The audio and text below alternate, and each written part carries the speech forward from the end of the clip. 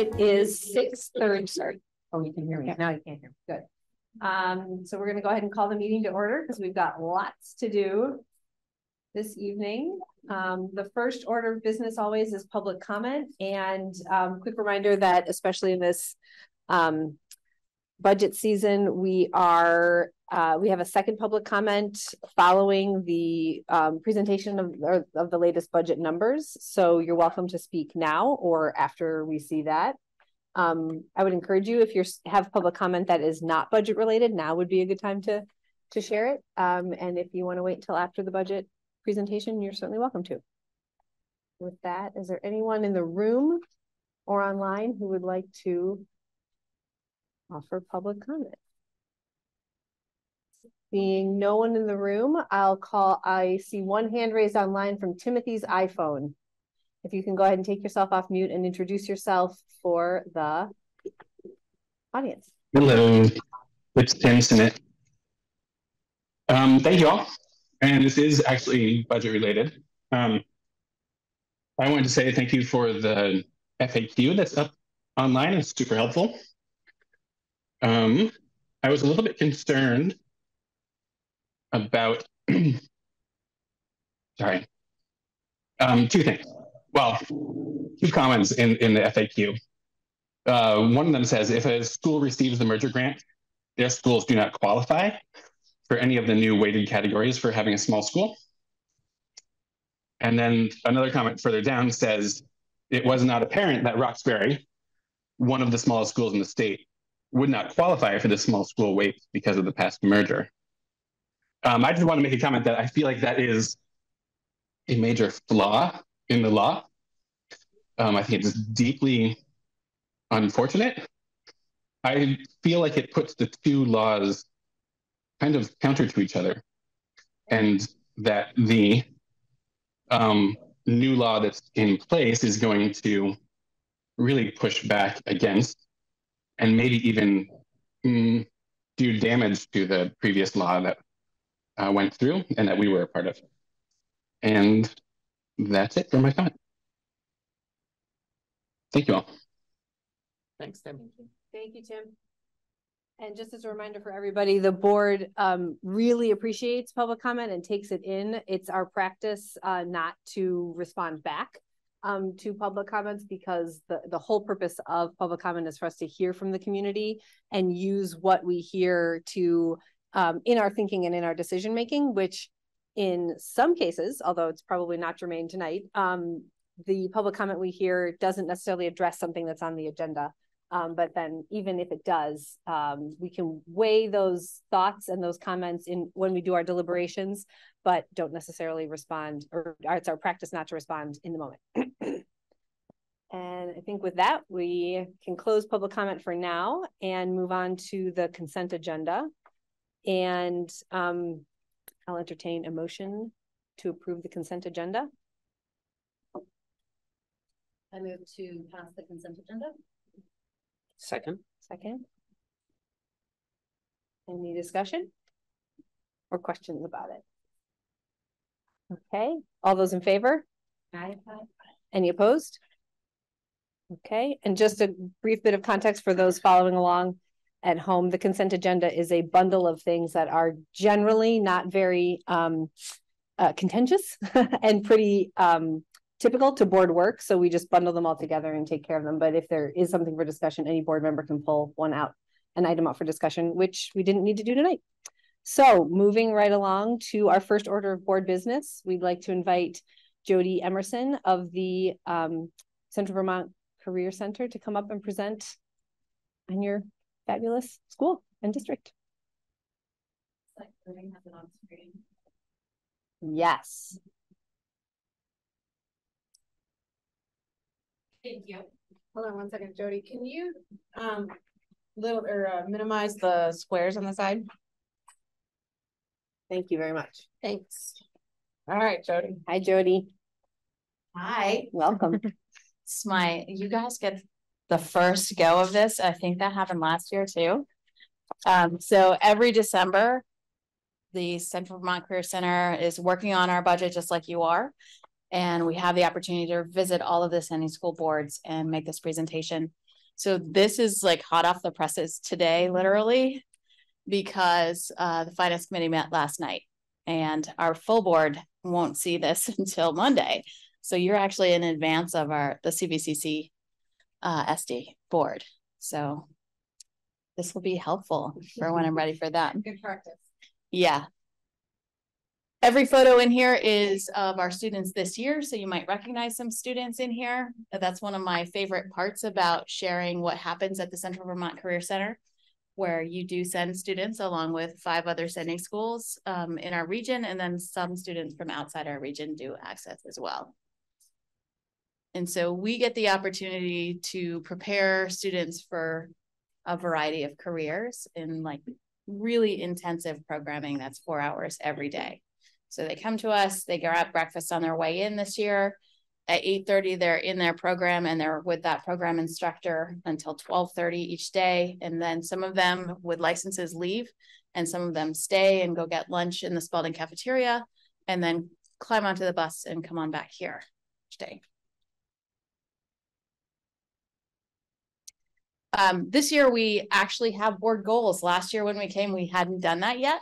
We hadn't done the work for that. So it's really great to be able to share those for the first time. The first one is around long-term planning, and the best news for us and for our programming is the plan for a state-of-the-art career center in 2028, so fall of 2028. That's not in this year's budget though, so, right? We're looking at, last year we had 408 applicants for our programs and we took 208. So 200 students who wanted access didn't get it. And that's been really hard. And each year we've seen our applicants grow, the number of applicants we have. And thus each year we're turning away more students than we have before. And it's really hard to do that, knowing that they all deserve an opportunity to do that hands-on work.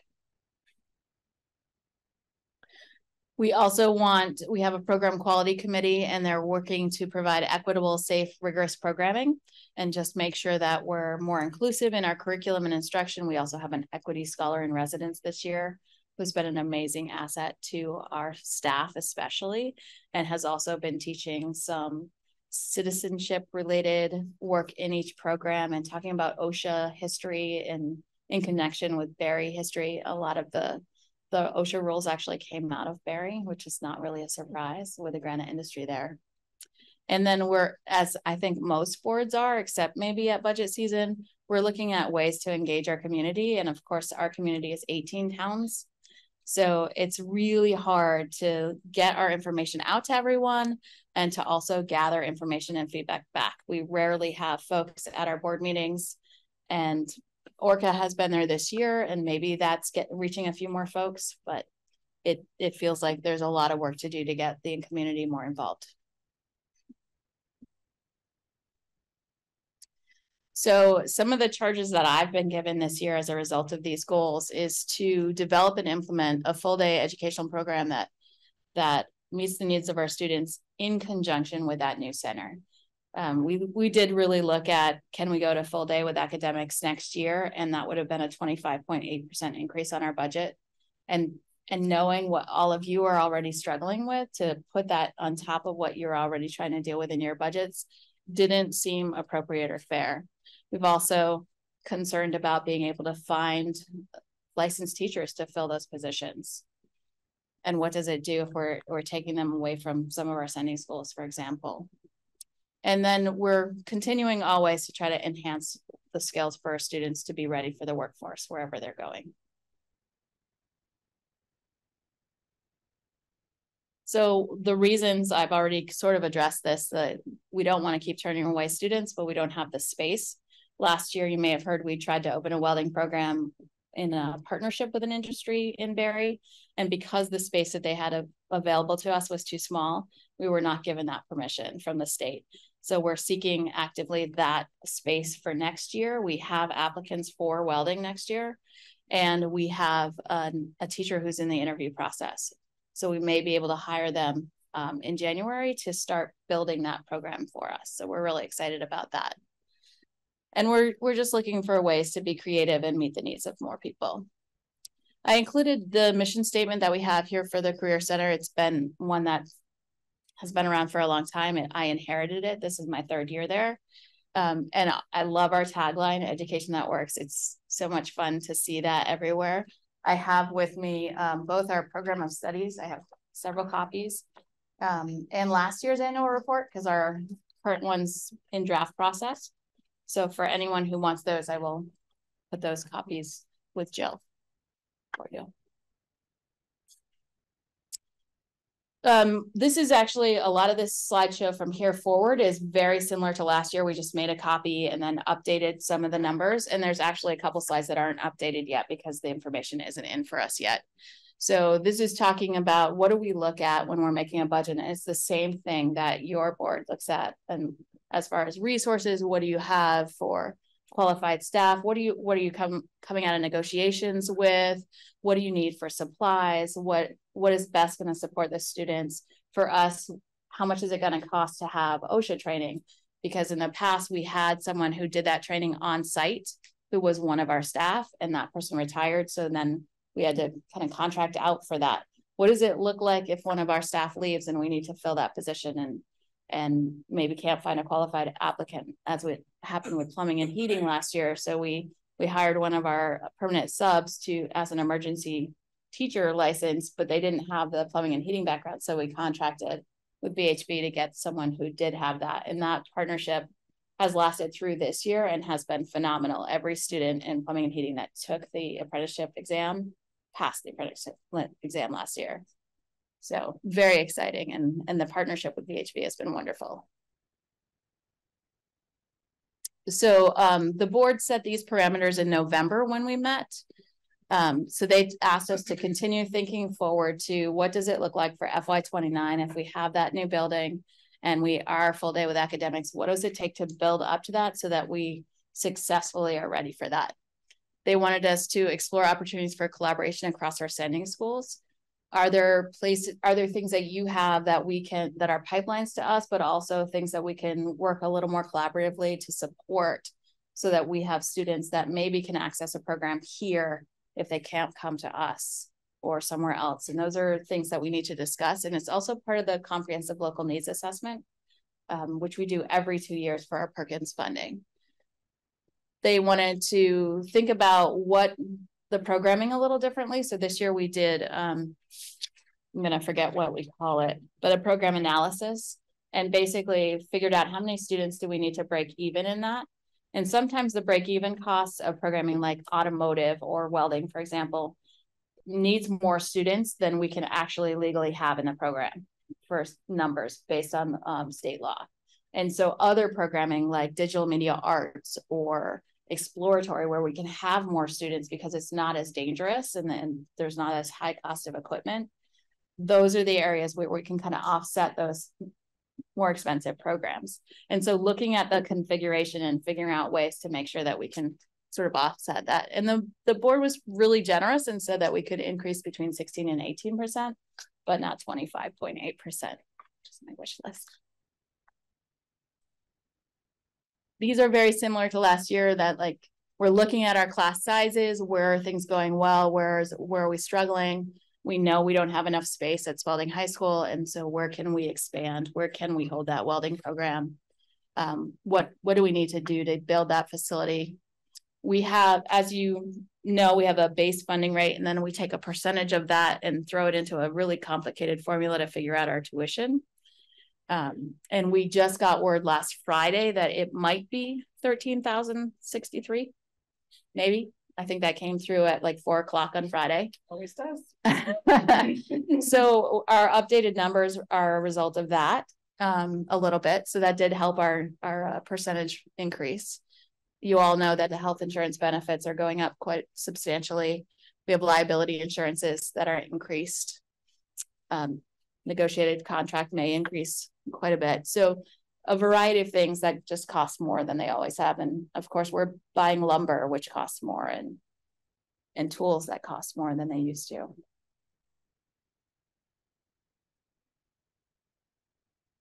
So we do anticipate some salary increases. We're hopeful that we're going to have a negotiated agreement soon, but we do not have that yet. other things that we've already talked about in there.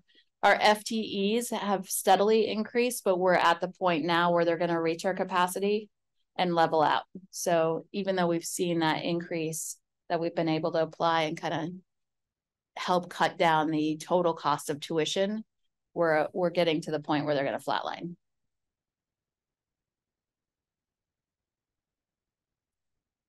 This one is just the enrollment that we've had in the last 2 years. And you'll notice that there's different head counts, sometimes over the amount of what we actually have in the program. And that's because of co-op students who are out working and they're in the program 1 day a week. Co-op is running a little different this year in that it's happening across different days. So students are in our center at different days instead of all together in the same day. And their instructor of record is their program instructor. So it might be the automotive teacher, it might be the electrical teacher. It is not the co-op coordinator. He coordinates, but does not have the right to grade students. And so the program instructors really need to see the students.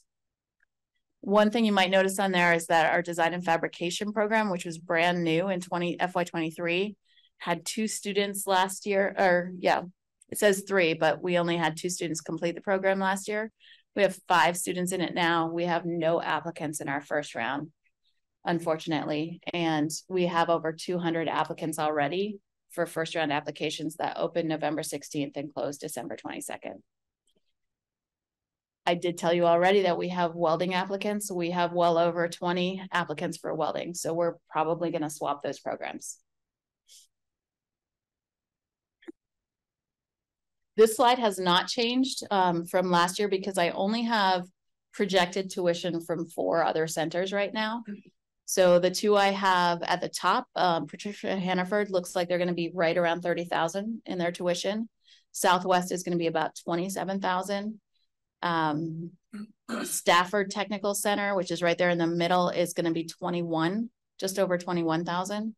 We're going to be just over 19,000. That's our projection right now based on the numbers we have. And Riverbend is just under 18,000. So those are the only ones that I have for next year. But the chart I expect to be about the same, that we're going to be in the same location on that comparatively to other tech centers. So our anticipated tuition is $19,423. If we put it through that whole complicated formula, some of that comes directly to us, the on behalf payment from the state, and then we bill the remaining tuition to the school district. So it would be $8,058 per FTE, which is on that 6 semester average. And we anticipate that Montpelier's is a little over 26 FTEs next year. That's just a chart to kind of look at where are we spending the money. A lot of you probably do that in your budget presentations as well. And thankfully, as in all of ours, the majority of it should be going towards instruction and education. These are some of our revenue sources, and we also have Perkins funding a grant, which is about $250,000 each year that we get. Sometimes we are lucky enough to get some time grant funds. This year, we also got $24,000 in unexpected gear grant funds to renovate a mobile home, and we're still waiting for that mobile home to show up from the state for our building trades program to work on and renovate, and then we'll sell it and hand the $24,000, if we make that much off of it, back to the state and put the rest into our building trades program.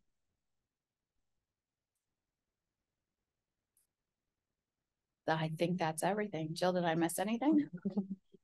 Can you just explain, Jody, because I think we have some new board members since the last time you presented on the budget, how it works with ballot language and things like that? Good question. I removed the ballot because it was last year's ballot and this year's is different. We basically, the budget goes out to, do you approve the total amount for the Career Center, which is somewhere between 4 and 5 million total for our center.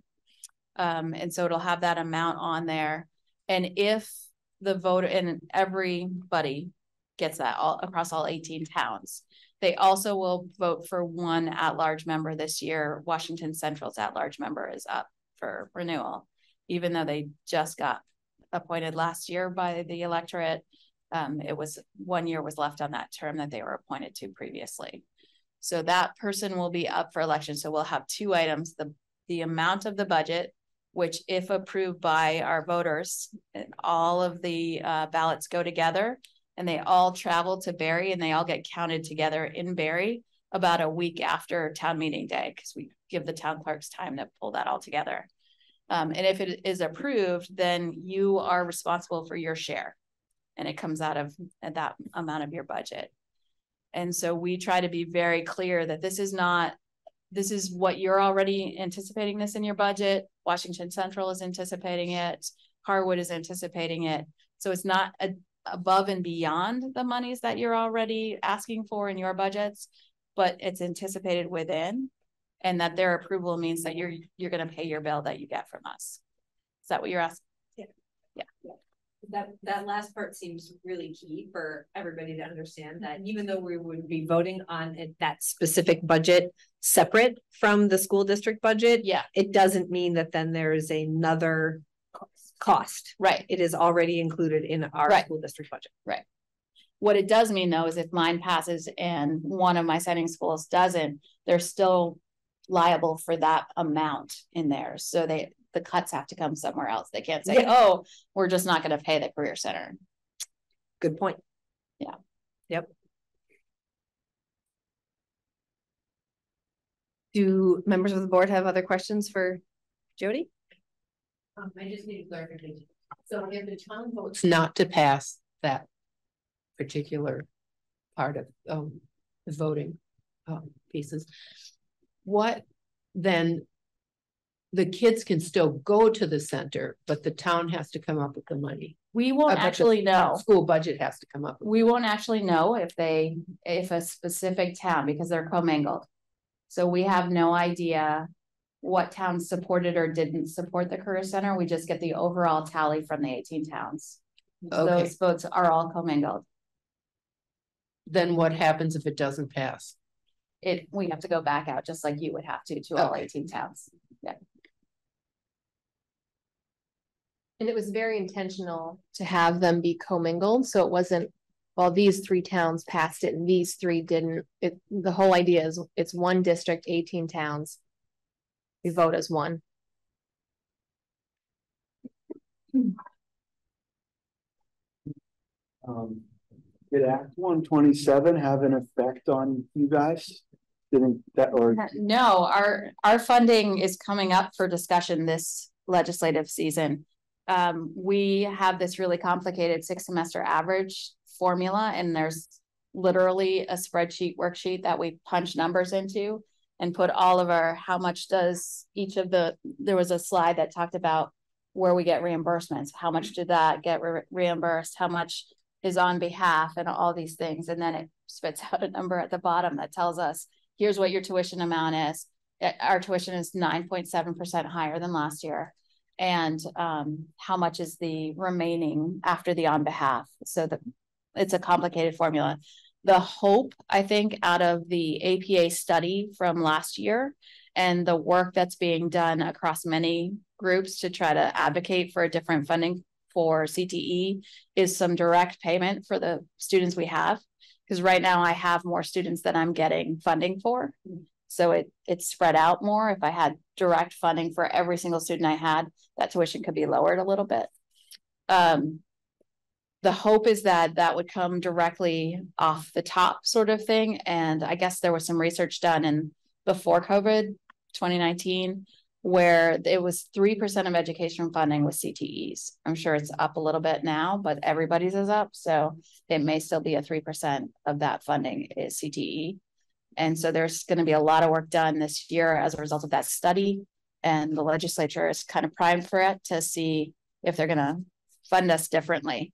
But it doesn't, the Act 127 doesn't impact us, except that it impacts all of you, which impacts us, if that makes sense. Does anyone want annual reports or program of studies?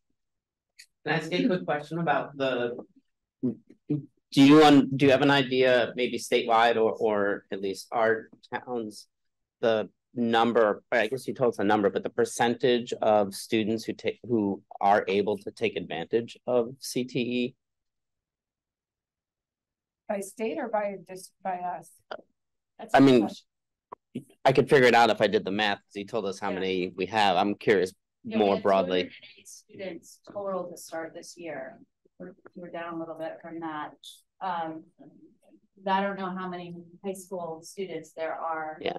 And I would say look at 10 through 12th grade, not. Yeah. We do have 3 9th graders, I think, this year. But in general, we don't.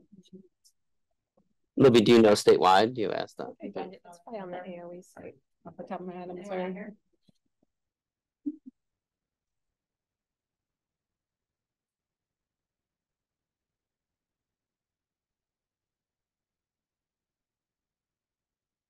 Yeah. Jody, I think is an obvious question. When you say the 19,000, that is essentially the full cost of educating one student. Correct. At the Career Center. But then the 8,000 per student, that $11,000 difference is because it's made up by those other sources of funding. Is that right? Made up by that. Some of it is we get some of the funding for those students directly. And then I think the remainder of whatever your tuition is goes to you. And then we take the rest of what ours would be. Right. So if your tuition is at 22,000, I don't know what it is. I don't know what it's planning to be. And ours is 19, and there's a little bit of money that you would hold on. But it depends also because of that 6 semester average. I could have 30 of your kids and you could be paying for 26, or I could have 26 of your kids and you could be paying for 30, right, based on how it's been over the last 3 years. Previous years. Correct. Yep. So Jason has some numbers from a few years ago.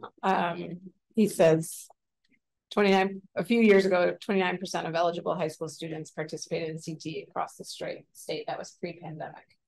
So he doesn't have the numbers now. At that time, MHS was about 12% of our student population. Yeah, we have time for another question. Sure. I'm curious about the pressures you mentioned. I'm using my paraphrasing, so it might be wrong.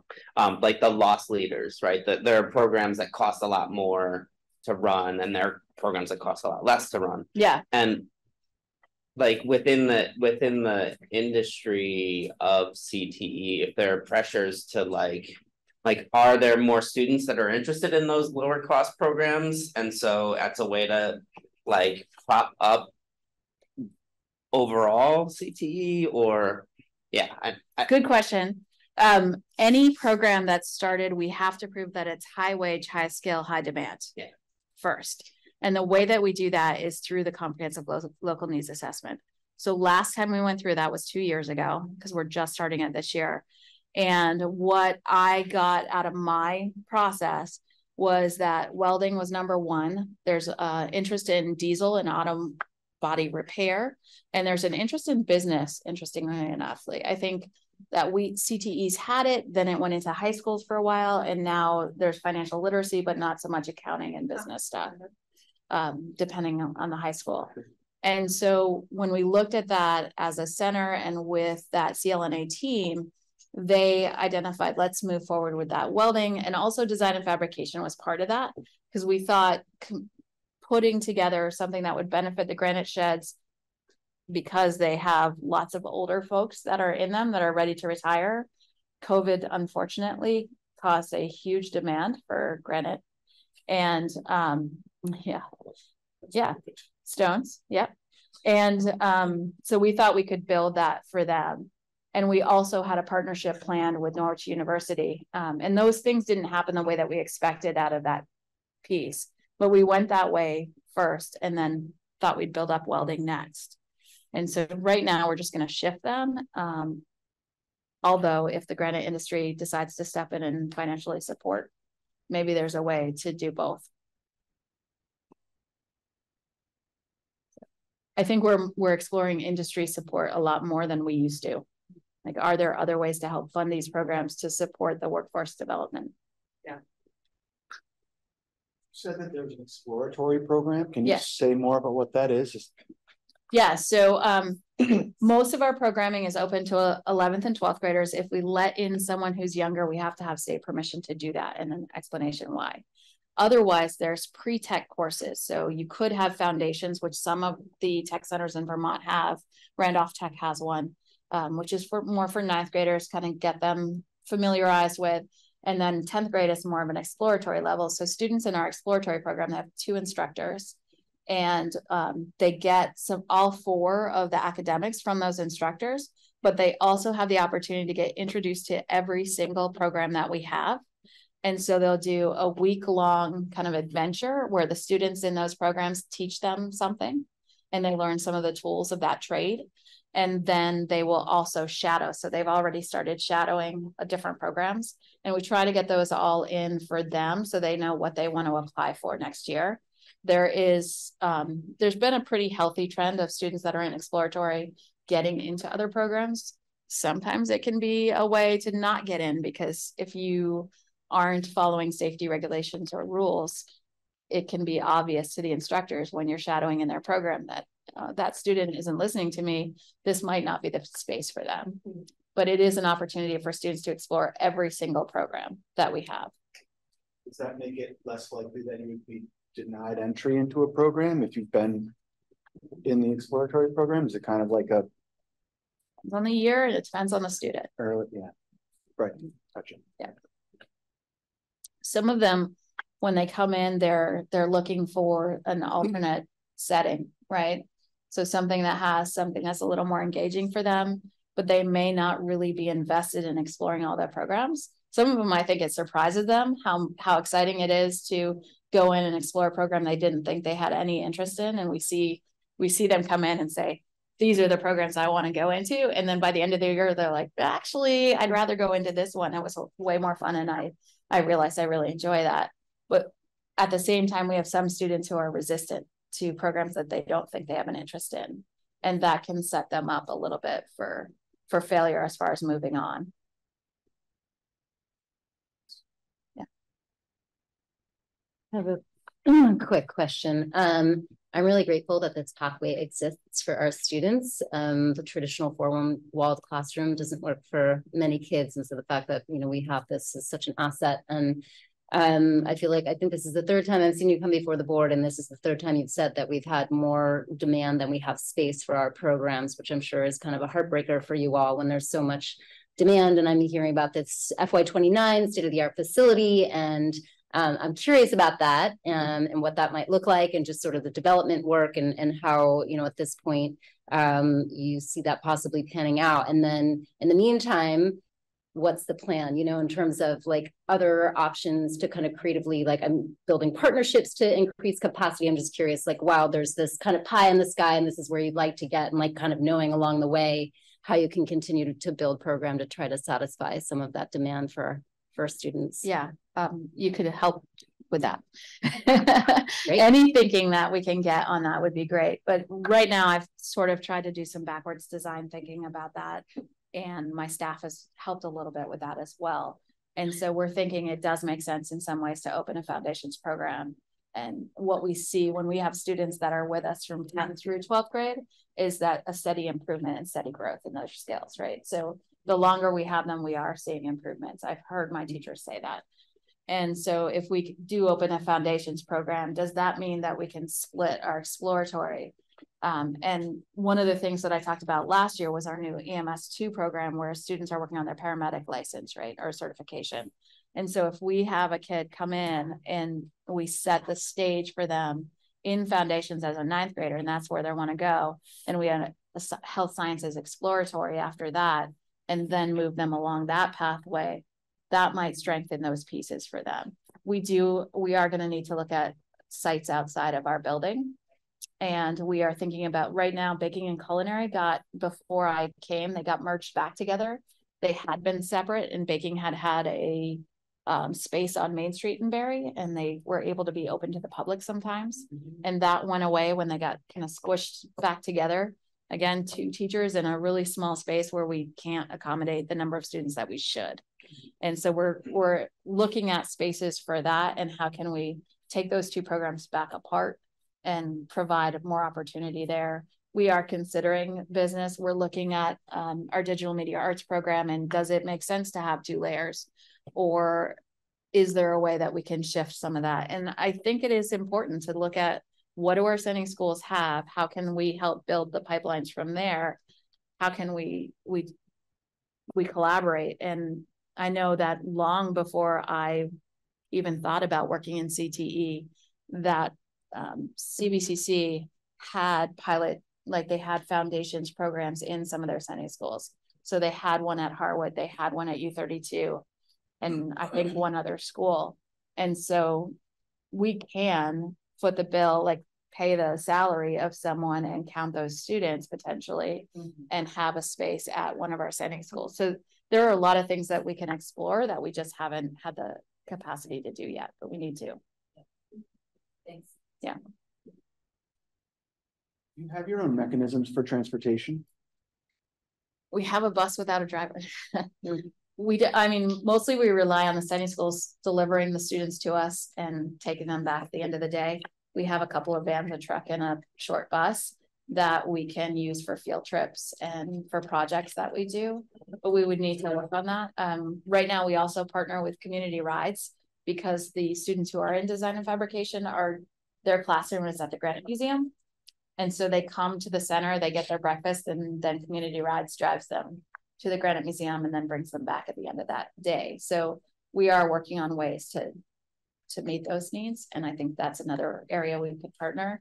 It's also one of the things that we're hoping the legislature works on, because right now, equity for students in access doesn't exist if you can only come to me and I turn you away because I don't have enough seats. And the only way you can go to Randolph or to Riverbend or to Essex is if you have the transportation. Right. And that's not equitable. And so I think that on the line calendar throughout the state for CTE, and having a transportation system or plan statewide for CTE would benefit more students.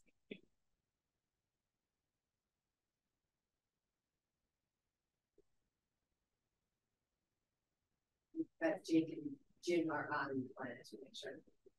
A chance to ask questions if they have them, but I don't see any. Thanks again, Jody. Thank you. Thank you so much for joining us. Miriam. Okay, yeah. great.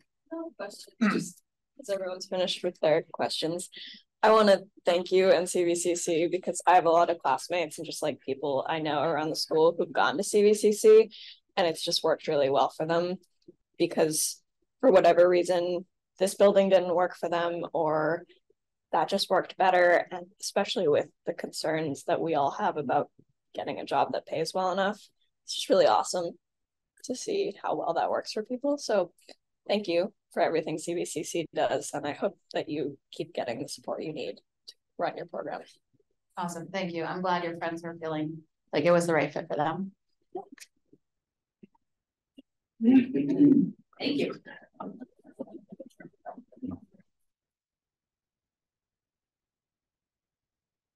Okay, our next order of business is the latest presentation on our budget, and then a board discussion on what direction to go in. Take it away, Libby. Okay. All right, so just some reminders of where we've been. So the board and the community have seen this chart before. This is the FY24 comparison if Act 127 had been in place last year. For the fiscal budget that we are in now, FY24. We do have some new numbers in here. So the December 1st dollar yield number came in lower than anticipated slightly. So the dollar yield is recommended to be, keep in mind the dollar yield does not get voted on until May by the legislature. It's typically one of the last bills to be voted on. The dollar yield is anticipated to be 9,452. Last year, if 127 was in effect, the dollar yield would have been 9,687. So it is decreasing slightly from last year's kind of fakeish numbers to this year's more real numbers. The other number that is different on this slide is the equalized pupils. So Christina put in anticipated numbers. This is not a real number yet. We get the real number from the state, and we have, although they said that they were going to send it to us yesterday, we did not get it yesterday, or at least I'm not aware of us getting it yesterday. So this is anticipated. Christina is anticipating that number of equalized pupils to go up, actually, because although our enrollment has dropped slightly, because the state is using a different way to qualify students and families as free and reduced lunch, our numbers actually went up across the board there. And of course, that's a larger weight with the new weighting study. So that's the reason why that number went up by approximately 60 students. So that's good news. That's good news. That's Yay! Audio bad news. 60. Yeah. So the rest is similar to what the board has seen before. Okay. It was minus 74 and now it's minus 14. No. Okay. No. The minus 74 was I'll remind you that it was the calculation that the Brad James at the Agency of Education did to show districts whether they'd be an advantage or disadvantage district with the new weights. And what he did was he took our old weights and then used some magical math that I could not tell you how to do it, but with a equalizing factor to kind of show apples to apples there. And that's where we know that we were a disadvantaged district under Act 127. That is not the number you see here on the board. That was the first number we used. Then we got clarity to use a different number, which is essentially doing the column on the right, FY24 budget, if Act 127 were in place. Like that didn't happen, right? But that is if it had been in place. Does that make sense, Rhett? Kind of. Sort of. Yeah, I know. Yeah, it kind of makes sense to me too.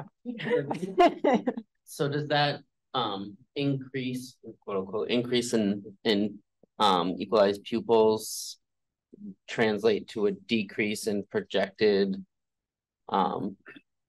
effect on the tax? Yes, slightly. So while I don't have the number exactly right here and I don't want to take the time to pull it up, I believe this lower yellow number, the 17.89% number, last time, actually Jill's got the presentation right now, I think it's 18 point something. Yeah. So that decreases the equalized tax rate slightly, which is the tax rate prior to CLF.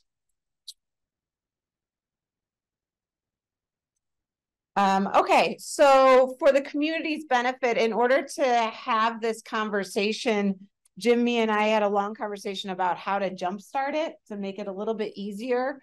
And the three of us decided to send the board an anonymous survey simply to jumpstart this conversation. In the last board meeting last Wednesday, you remember that we showed pie charts of percentages of potential cuts for the board to ask questions about and ponder throughout this week. And so just yesterday, 2 days ago, I sent out the anonymous Google survey to see where board members were kind of landing in that. And so really all it asked them to do was rank the 5 categories that were shown in the ideas presented last week, and then add any other comments. So what the community will see right now in the board, for that matter, we'll see the results of that survey put into a bar graph. So responses to the anonymous survey, where cuts should be made to the board, not to the community, but to the board. This is already assuming if we are anticipating that we will have to cut approximately 800,000, just as a reminder, approximately 800,000 from our budget in order to come below the 10% number, the top yellow number, in order for our budget to be capped. Somebody told business managers and superintendents at a conference this week to not use jargon, and I was like, how do you explain this using jargon? I don't know. So I'm stumbling around based on that. So if we have a 800,000 that we need to cut that we're anticipating, What the board was asked to do was to assume that 400,000 of that, at least 50% of that 800,000 would be in staffing and benefits. The reason being is staffing and benefits is 80% of our salary. And there's our budget, sorry, thank you, Mia, is of our budget. And there really is no way to get to $800,000 without thinking about staffing and benefits a bit. So what Mia, Jim, and I decided on the survey was to assume there would be $400,000 in cuts to staffing and benefits. And then we asked the board members to prioritize the 5 ideas that were presented to them. So individual school budgets, each school has a budget that they have. Principals are in charge of those budgets. They include things like teacher supply lines, field trip lines, things that are very individualized to the school. The board looked at transportation. The board looked at increasing the fund balance, facilities, and staff and benefits. So what I did with the responses this afternoon was I looked at 4 and 5. If somebody ranked it as a 4 or 5, then they were willing to take those cuts, right? They were more willing to make those cuts than other cuts. If somebody ranked something as a 2 or a 3, it was in the middle. And if somebody ranked something as a 0 or 1, they really didn't want to look towards cuts there. Does ranking all make sense to everybody? And so the responses were what you see right here. So 6 board members out of our 9 said that the school budgets would be something they would be willing to look at for cuts as a larger percent or as a percentage of that pie chart to get to the other $400,000. Transportation was also highly ranked by the board members. 5 board members said that transportation should be a place that we could make, that could be a big part of the pie. The one that stood out that was don't do any more there is staffing and benefits. So the board were quite clear with 6 people again, that is not something they're willing to do beyond the 400,000. So the question around staffing and benefits would be, we know we have to cut $400,000 from staffing and benefits. Do you want to do more than that? And the 6 members of the board were quite clear that that was not a place they were willing to go. I just want to stop right here from the board. Any questions just on this? So what does the facilities say? So is that saying that most of us said it was a 2 or a 3? Yes. Okay. Yes. And I just wanted to say, just to piggyback off of what Libby was saying, is that this is really just so that we could jumpstart the conversation. We wouldn't hold, I mean, we don't even know who those 6 board members are, but we wouldn't hold you to it if you decided over the course of tonight's discussion, actually, no, don't touch school budgets, for example. It really was just to give us something as a launch point to be able to start the conversation. So there were 2 open-ended comment boxes for the board to be able to make comments. And the themes, we put these into themes. So there was a theme around no more reduction in force. So no more, that would be a RIF, no more reduction in force, staff and benefits than the 400,000 K. However, retirement buyouts are supported by the board, which have already been offered in 2 out of our 3 unions. Transportation, keep all transportation to Roxbury was a theme from a few board members, and cut Main Street Middle School busing was a theme from a few board members. Use the fund balance. So consider unencumbering money for the track was a theme, but from a couple board members. Facilities, cut out any renovations, but no deferred maintenance was a theme that came out, and stay away from the student experience. So just generalizing what you all said, not using your direct quotes, but generalizing what you all said. These were the themes that popped out. Is there a way to see I feel like Jake or Jim might have a question. I feel maybe yeah, there's Jake. Jake just shout out and interrupt me. Sorry, we don't have your little squares on the screen right now, so go ahead, that's Jake. the reason we haven't. Do I have a square on the screen? Now we do.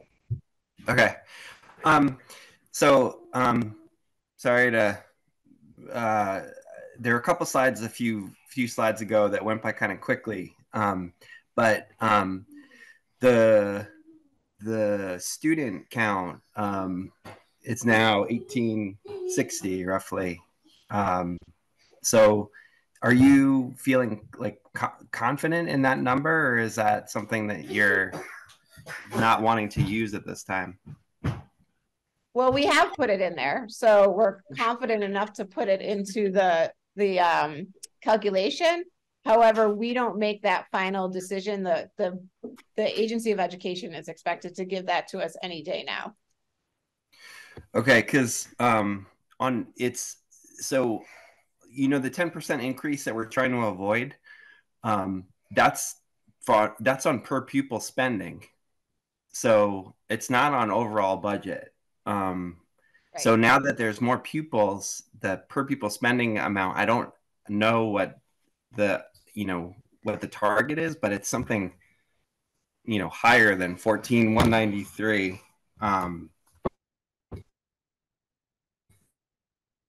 You know, if you take last year's per pupil spending and multiply it, you know, add 10% to it, it's 14,647. So I think there might be more space than we think there is. Slightly, perhaps. We'll see what the number is, and we'll have that. I'm anticipating we'll have it by next week when we do the actual first draft of the budget. Okay.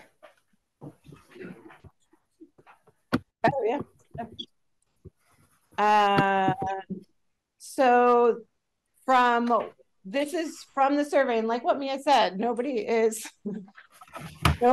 committed to what they said, but from the anonymous survey of the board members, the clear direction that I could see is to make cuts from school budgets. So again, that's teacher supplies, field trips, new library books, that kind of thing. That's where the principals would be taking that from. And number two, transportation. And so I just put what we talked about. This was known information from last week with just an addition of the number of students. So eliminating busing for students living in Montpelier who attend Main Street Middle School affects about 125 students daily to the cost of $170,000. Eliminating the late bus for students living in Roxbury affects approximately 3 students daily, and that's to the tune of $25,000. Eliminating the after-school bucks for Roxbury Village School is really hard to predict because of the state of the after-school program. Next year, families will have to pay for that, which they won't this year. So currently that affects 1 to 5 students, but that number could go up if people decide not to do the after-school program. And that cost is approximately $35,000. And it was very clear that the board members did not want to make any more cuts beyond the $400,000 from staffing and benefits. I don't know what I was saying. The survey asked. Well, we asked that directly. Oh yeah. Very clear. Yeah. So thank you. It's like, what did I write? There was one comment that was not a theme because only one person said it, to eliminate the positions that were added using ESSER funds. Which of course would be staffing and benefits eliminations. There's a little contradiction there. And I would just point out that those positions that were added to using ESSER funds are interventionists. And that's what they are. There are no other positions that we've added besides academic interventionists through ESSER funding. Did we add social emotional learning interventionists using ESSER through or local? That was local funds. Yeah. Okay. Thank you. So there's more discussion needed around facilities. How much is the board looking at? That was kind of a middle ground piece. So there's more discussion around that. The fund balance, there's some discussion needed there. Currently with the track money encumbered, the board can add $200,000 to the already committed $400,000 in this budget. Okay, so we've already committed in that revenue source. There is already $400,000 committed from the fund balance. And in order to stay within policy, the board could add approximately $200,000 more. The board can take action to unencumber the money for the track, which opens up, of course, more money.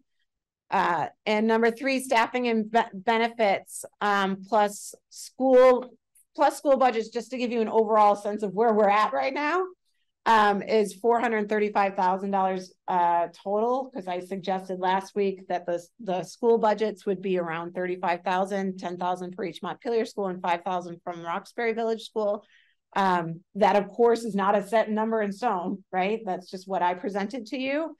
So if you were using that figure, we would need approximately $365,000 more to come up from transportation facilities and the use of additional fund balance.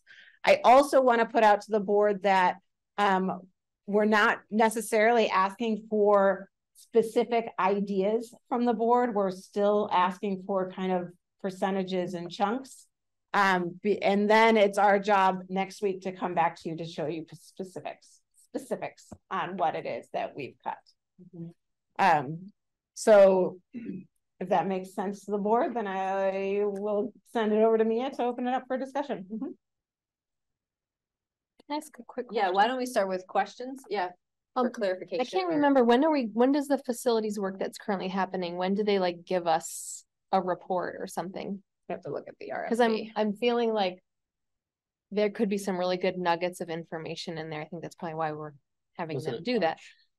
So it's a little late for this cycle, but they might find some really interesting, you know, I don't know, just as soon as we can get it, it'd be helpful to see how that, because if we might think we know what to do about a certain building or heating systems or whatever, they might have come up with a different. The interim report to the school board for that is March 20th. Okay. Thank you. The final report is May 15th. Okay. Thanks. One of the slides said cuts from transportation for MSMS, not Roxbury. And I felt the slightest wisp of hope. And then the cuts were cuts to the late bus and cuts to the after school bus, the PM bus. I don't understand. That seems like I don't understand the discrepancy. No, I was just sharing with the board the slide. So this is something that needs more discussion. So people were pretty positive that transportation was a place where cuts could be made in order to make up this money. And I wanted to give the board the figures there. These are the three options that were talked about last week. So we could say, yep, do them all, which would be 195, 230. Or we could say, do all, but now this might be a place where direction from the board would be useful to you at a little bit more of a granular level because than just transportation. Yeah. There aren't too many buckets in transportation. Right. So but we could also say, just do the Main Street Middle School bus, which is students who live in Montpelier and take the bus to Main Street Middle School, which would just be 170. Does that help clarify that? Yeah. And right now, with the direction that we've gotten from the board so far, our total that we've gotten to is 435, and we need to find 365,000. We're at 435,000. We need to find 365,000. So just as a hypothetical, we as a board could say, let's do the Main Street Middle School bus at 170, and let's do an extra 200,000 from our fund balance, and we're there. Just as a hypothetical, we could do that. We could also say, no, go bigger on school budgets and do something, you know, that's.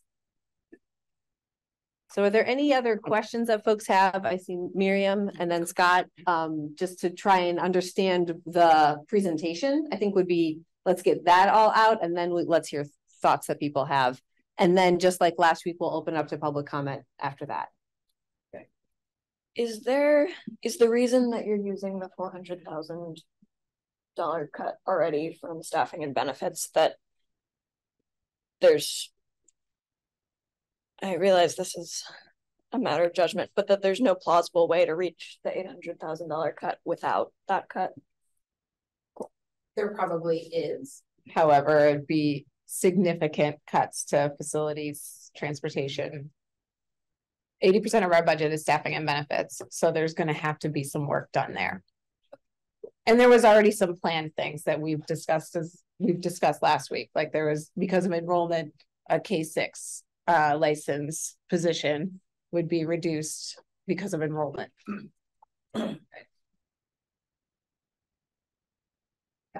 So I don't know if this question is for Jake or for Libby, but Jake, if I understood your question and the answer correctly, the target based on the projections and numbers that we have now is not is no longer 800,000, but something less than 800,000 that we would need to reduce for this coming budget. It will still be around that. Remember, that's an anticipated potential. So it could be 740, it could be 820, right? So Career Center tuition just rose. So that just adds to our need, you know, like things are changing. Just keep that in mind that we are still very early in the budget season. Even in a typical season, this would be the board meeting that you see the first draft, right? So we've pushed that back a week.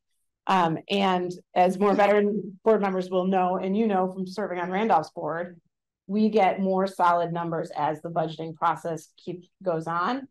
And even when we send a budget out to the voters, we still don't have totally solid numbers. So I would say we're still hovering around the 800,000 based on things coming in.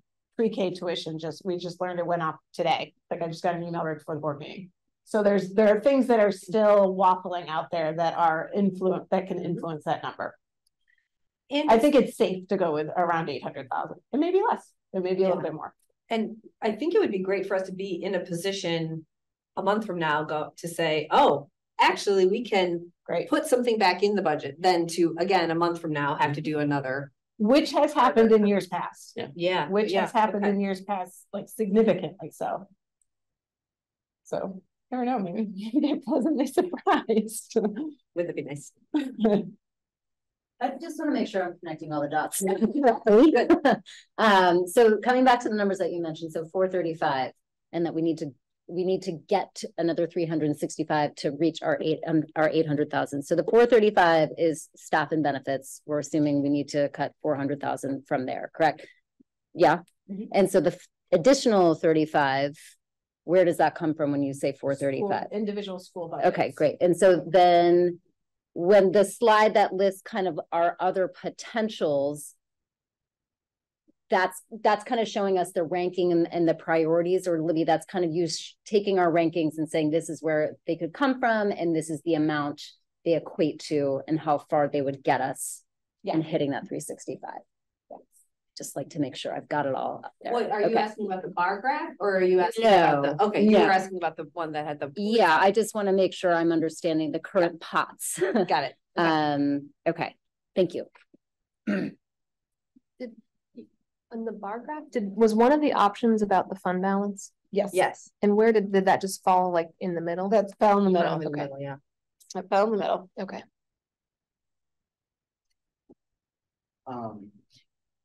It sounds like Rhett and then Scott. I have a fuzzy memory that the pie chart number 1 had salary and benefits of 65% of the 800,000, and that accounts to about 520,000. But I thought that there was a path that wasn't going to have a strong impact on the student experience, finding 520,000 in salary and benefits. Was that not? I thought that there was a couple of there were some RIF positions that were expected. There were a couple of things that were sort of expected, and then there was a possibility that potential retirements would fit in there, and I had a memory that it would get to 520,000 without too much pain, in a sense. Is that right? We can get to 400,000 without very much pain. I mean, we're talking about people's positions, but we can get to $400,000 in staffing and benefits through a K-6 RIF with enrollment that we know about, not filling a couple open positions that haven't been open all year, and potential retirements. So I am not hopeful on the retirement piece. On finding a significant amount of money that helps us this budget year on the retirement piece. So 400 is the number. And that's just my hunch. That's just my hunch in knowing of my colleagues. That's all that's based on right there. Well, hopefully people like it here. Could I say one comment before you go? I just want to look at the bar graph of our responses. Great. Oh, sure. If you can just pop that up, I can probably answer my own question. the thing I wanted to comment on was this word pain, because I think no matter what we do here, there's going to be pain, including making decisions to not make cuts causes pain in the other direction of hardship of increased taxes, particularly on people who might not be able to bear that hardship.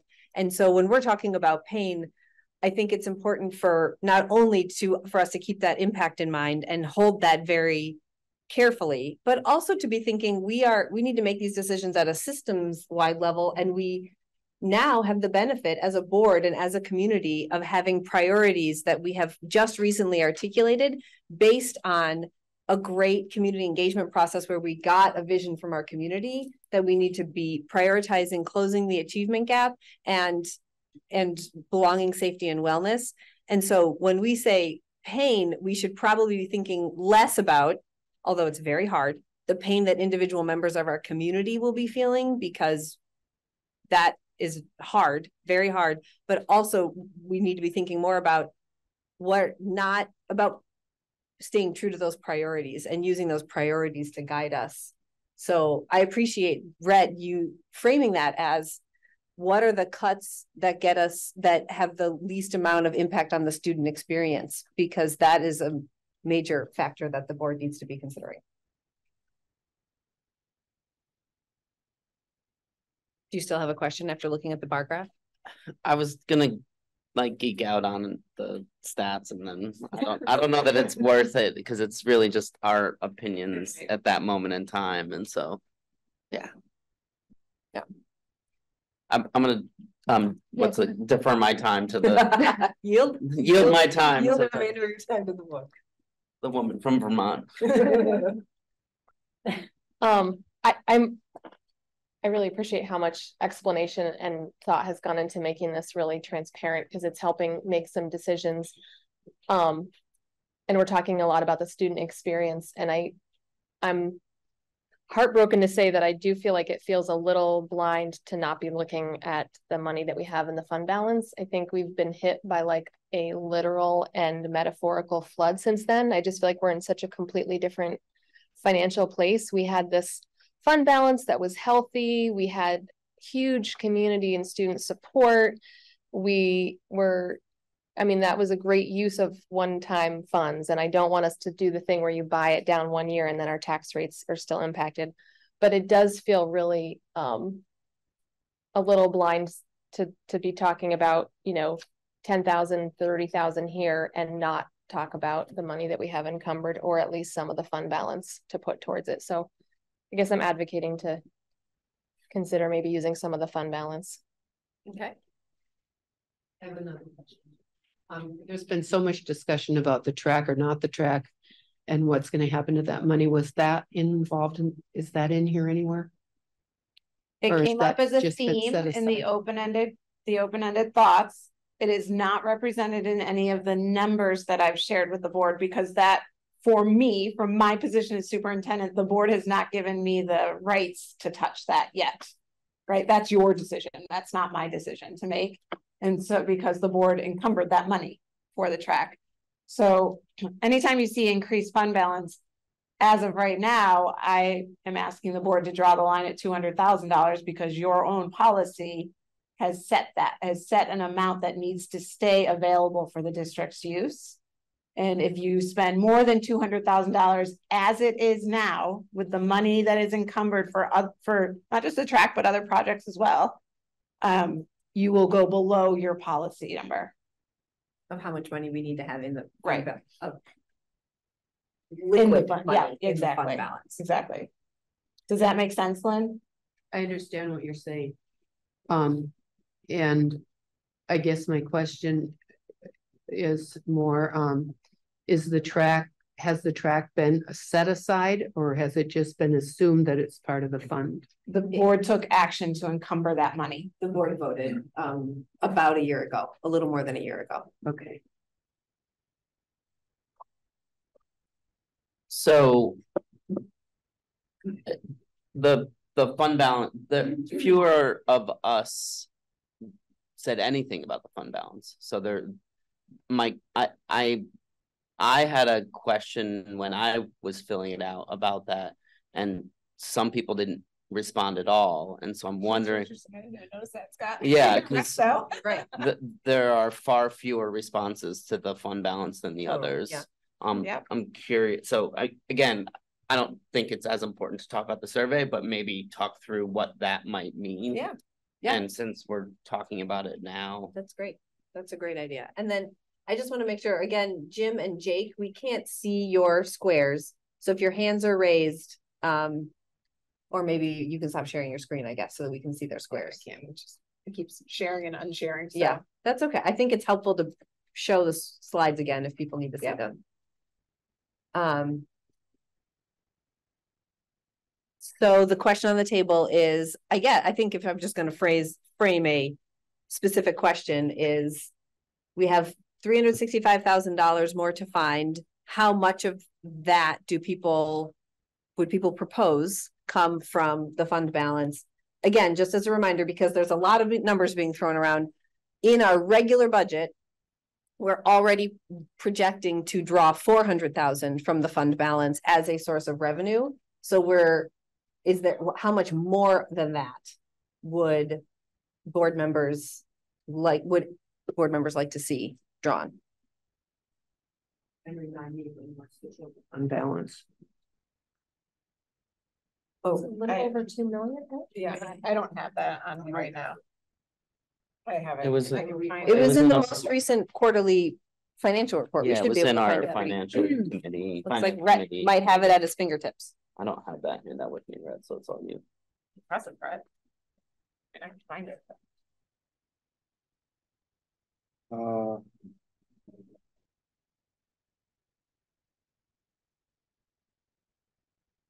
And it's the board policy, a percentage of our overall budget. 577,000 over the 2% limit from as of first quarter fiscal year 24. That's what it says on the paper. This might be a good question for Christina. Yeah. I remember looking at this. I thought I saw her on. But that, and then there's the total figure. This is the unencumbered. Got it. Right, and so this is stuff set aside for like the track is here, and then this fiscal year and next fiscal year.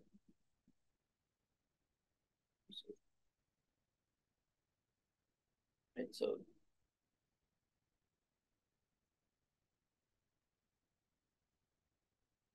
does that constitute a discrepancy then, the 200,000 versus the 577?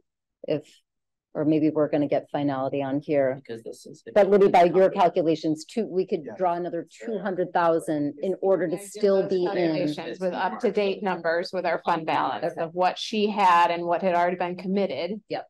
Which could be different than what's on the first quarter report, because we're now well into the second quarter. Yeah. Yep. Okay.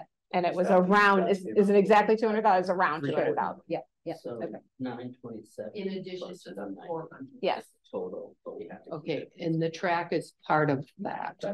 No, That's set aside then. right. Outside of the extra 200,000 that's available, that still keeps us within all the parameters. Yeah. But we have the requirements we have. Yes. Oh, okay. Okay, and knowing that for 4 more years we may be in somewhat of a similar dilemma, so we don't want to put all of our eggs in this basket. I would agree with that statement. Yes. Yeah. So if anybody who's following along at home would really like to see these numbers themselves, you can find them in the meeting documents for the November 1st, 2023 meeting. It's in the FY24 Q1 financial report on page 2, at the top of page 2. And again, as Libby just pointed out, this is a little bit old because it's the end of Q1 and we are well into Q2, but our complete and total fund balance is $3,677,019. Now there are assigned items, including the revenue streams that we plan on using for FY24, the year we're in, FY25 next year. Each of those are 400,000. So that takes that down by 800,000 already. Then there's the committed fund balance that the board voted on that's 1.9 million to intended for track upgrades. And then there is an unreserved set aside of 50,000 for the potential net zero study, which brings us to a fund balance that there's no plan for of about $927,019. And that number is about $350,000 over the 2% limit. So there's also the equity audit is coming out of the fund balance. The facilities work is coming out of the fund balance, which essentially equals another 100,000, which takes us down to $250,000 over that 2% limit. And that 2% is what the board has in policy that we have to have liquid and unassigned and available to us in our fund balance. I believe there's also been some small facilities things that have come out of that as well. So right out of that last remaining 50,000, Jim is saying he'd like to jump in. Right. So just to close that thought, those are where you could find those numbers to be able to do that math to say, oh yeah, we get it. Another $200,000 is what we could quote unquote easily move from the fund balance on top of the 400,000 we were already planning. And now, Jim, I'll let you go. First off, apologies. I'm in an airport, so you might hear announcement. Can you hear me? I hate to interrupt you while you're apologizing, but I just wanted to give Lynn a chance to finish her thought before I move on. Sorry. My bad. If we use that, that would leave us with nothing for the next. That would leave us with the policy, with your policy. Your policy has a statement. Right, but I mean, where we're with the requirements we've set for ourselves. Yes. If we use the 200,000 this year, that would leave us with no more fund balance to draw from in future years. Based on our current policy. Right. Encumber the track money. Right. Yeah. Great questions. While Jen's talking, could you have a slide up that just has the like the transportation figures, just the other kind of topic areas in the assigned costs, please? You want to say it might help to share the slides with board members now so they can have it on their computers. All right, Jim, take it away. All right, so a few thoughts, and you're going to hear some airport announcements, and one, sorry if I repeat some of this, but I think it might make a lot of sense if we unencumber that money for the track and just put it as a set aside for future budgets for the administration to potentially use, and also for the potential aftershock of when the 5% cap goes away. I think it's a distraction to have it named for the track right now. I think the chance of it going to the track is pretty slim, and I think it just might clear some confusion. I think set aside that money for what we probably want it to be set aside for, which is to give us some room to maneuver over the next few years. Just an idea. I think it would be smart. As much as I really support the track, we're just in a very different situation now than we were when we encumbered that money for the track. Second, I think if we do that, we have to realize that this is a 5-year game, and we should be very careful about trying to extend its utility as far as possible and use it very judiciously, so we're not saving ourselves from one year's disaster to create a much bigger shortfall the next year. So use it to kind of as a glide path to make it easier for us, not to avoid. I think you did a really good job of framing the pain issue, not to avoid some temporary pain for some like maybe more intense future pain. I think that could be very tempting to avoid making hard decisions, and we're going to have to be very kind of conservative with that money. And I think that's that's pretty much it. But I think things have changed since the track was the intended use of that money, and I think it just might be clear to the community what we're thinking, how we're thinking about that money if we kind of officially changed what we have designated its use for. All right, thank you, Jim. Jim, just to clarify, are you proposing we vote on that, on unencumbering the track money tonight? I think if we're ready to, if not, maybe the next meeting. I mean, it's and if we want to keep it encumbered for the track, I think that's fine too. I just think we should kind of, what I'm hearing in the discussion is that, and probably the community is hearing too, like that money is set aside for the track, and it's not, at least, you know, for this year, something that we're thinking about in terms of a revenue source, maybe for future years. And I think we are at least thinking about it as a revenue source for future years.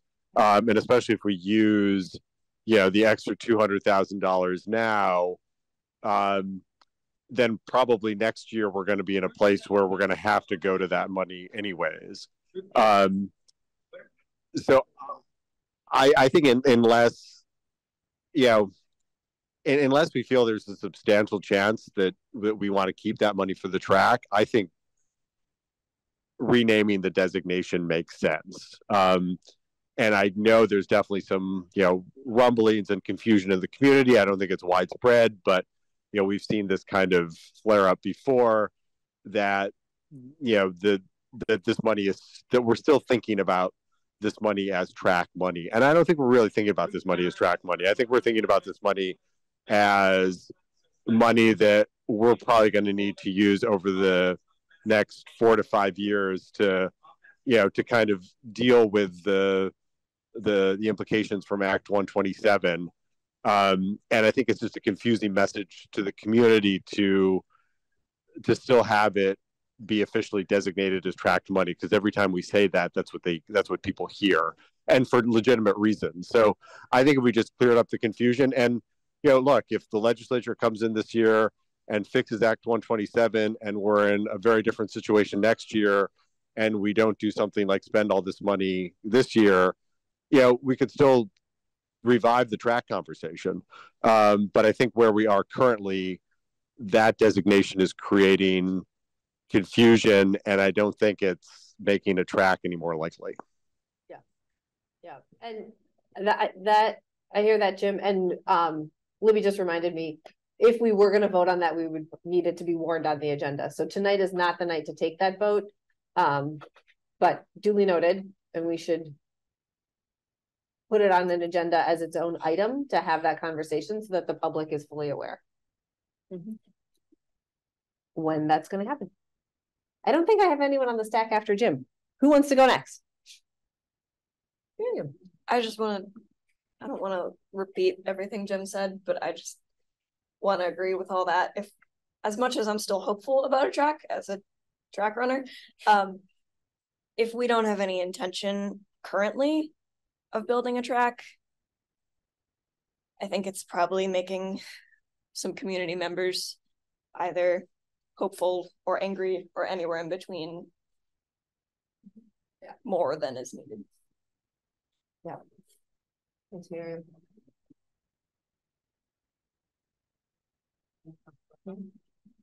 I was going to see if there was anyone on the board who wanted to try and fill that $365,000 hole with a proposal before we open it up for public comment.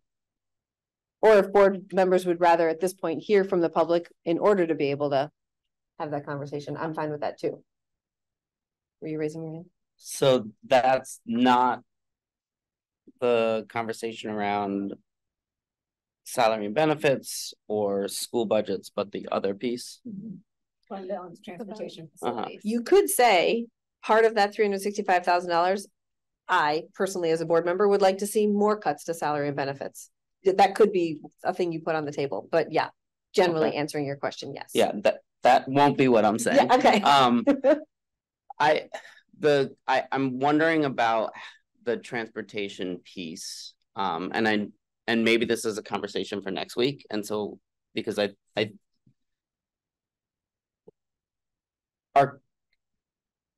how is the current transportation policy for MSMS applied? How is the policy for busing students to MSMS currently applied, and what would we be taking away by cutting that? So you would be, I'm not sure how to answer the policy question. I mean, I think I just last week monitored it last week, so we could pull up that monitoring report. Vermont is a privileged state, it's called, with busing and transportation. So we are not required as a school district to provide busing. Yep.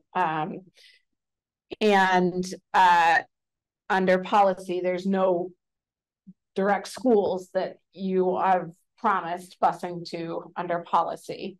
How it would influence Main Street Middle School is that when it came into existence, was my first budget year as a superintendent here at Montpelier-Roxbury, and it was framed as an equity issue, and that it was inequitable to not bus the kids at Main Street Middle School because of their youth and because of distances from the schools, because of the large hill that is right, because of the street. There's lots of things that were brought to it. So currently, any student in Union and Main Street Middle School who live beyond a mile radius of the school can take the opportunity to ride a bus. And there are no other factors considered in that decision. No, it's a mile radius. That's it. And there's those buses that serve Montpelier schools only. They are full. They're complete. So there's 77 kid buses and they're full. The reason I ask is not all miles in Vermont are equal, right? Yep. Like, and so a mile. So if you live 2 miles and there are sidewalks the entire way, versus if you live half a mile and there are no sidewalks, right? So to me, that nuance is important, and so I'm. It depends if you live a mile away and you live up Town Hill Road. Again, right? so there's like sidewalks. Sidewalks was just one. Yeah. One of the factors, but that's pretty significant. And so, would it be feasible to have a policy where you have to opt into busing for MSMS, and in order to do so, there are certain factors that you. I mean, sure, we could try something like that. And Jim was talking about earlier, maybe just bus the 5th graders. Like, could we limit the number of kids who are able to take that advantage? The challenge with the suggestion you just had that I can think of just off the top of I'm just talking off the top of my head because I have not thought about that, right? Is that makes it very difficult for the bus company to figure out who's supposed to be on that bus and who's not. And so I can imagine that the bus company, I don't want to speak for them, but I can imagine that they would balk at that pretty hardcore. That only these kids ride the bus and that you only pick up these kids and drive by the other kids that are just as far a distance at, negative 20 degrees Celsius or Fahrenheit or whatever, you know what I mean? Like, I think that's a tricky scenario for the bus because we contract that, right? That wouldn't be on us, that would be on them. The bus how does the bus company know? They do it by because only kindergartners get picked up door to door. So they do it by bus stop. So they have essentially the same bus stops every year. Because that's where kids generally live, and if there's a kid who lives, like it's happened once or twice, if a kid moves into a neighborhood that doesn't have a bus stop anywhere near them, they usually write to the bus company and see what happens. About getting one. Yeah. Yeah. You.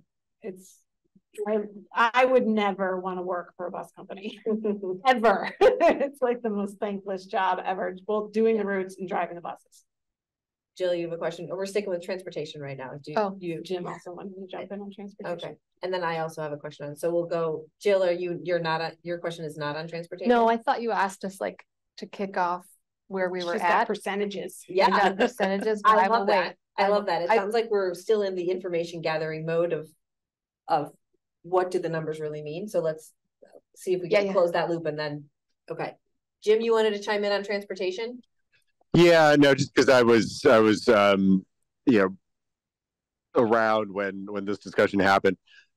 I mean, there were a few, I think, and Libby, I think, articulated many of the considerations with the FSMS busing, but a little extra context. One is when the issue really heated up was when UES used to be K through 5, but when it went through K through 4, having those 5th graders not be bused I think got the attention of a lot of caregivers and community members because, the younger, Scott just well articulated that, not all miles in Vermont are the same, but also, kids' ability to kind of like navigate those tough miles, with judgment and et cetera, just becomes more and more difficult and more of a safety issue the younger the kids are. So fifth grade really kind of precipitated the conversation. So there's definitely that issue of, some of the 7th and 8th graders that are a little older are probably more able to safely get to school from a longer distance. The 5th graders in particular, I think there are some legitimate challenges there. I think it's also worth noting that a lot of the families that benefit from busing and will be impacted from pulling back busing are some of the community's lower income families, that